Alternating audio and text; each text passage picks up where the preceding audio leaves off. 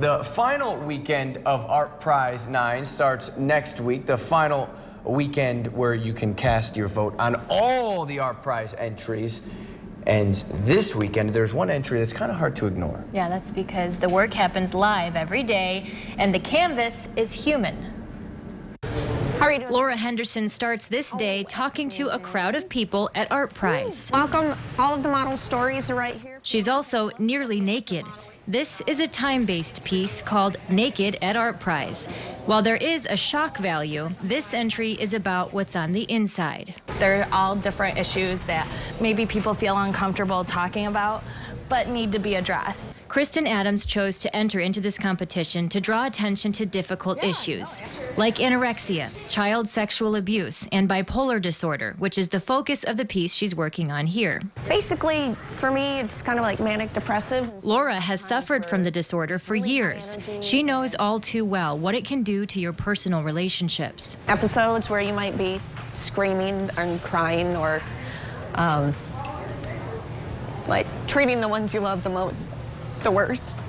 So, but having a really good support system is what always brings me back. So this is part of it, right? So drawing attention to her outside to share what's inside has been therapeutic for Laura, and also for the people who have stopped to see the work. People are coming through here and they're telling their stories to us and sharing their situations and what they've gone through. Nearly 8 hours of standing and painting later, Laura wears a phoenix with an arrow through its heart. Basically, if I have an episode or I have a bad day or I just make a wrong choice, then I can always start again. Every day, a second chance to enjoy what's inside and out.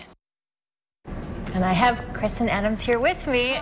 You have long days, so I appreciate you getting up early and coming in. This is so personal, and I think when people come by, they go, whoa, what's going on over here? What is the big reaction that you've seen?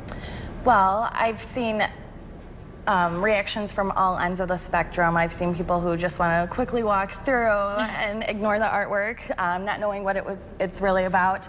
And then I have people who stop and want to watch for a while and interact and ask questions. And these models are there sharing all day long. They're talking to the people who are there.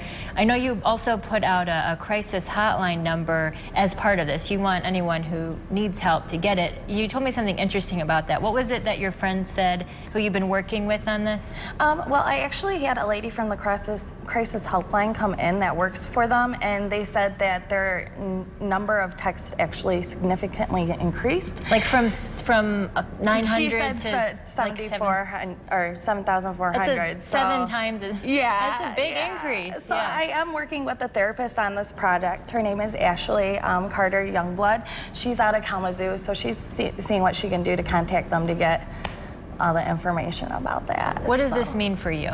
I've had my own struggles as well.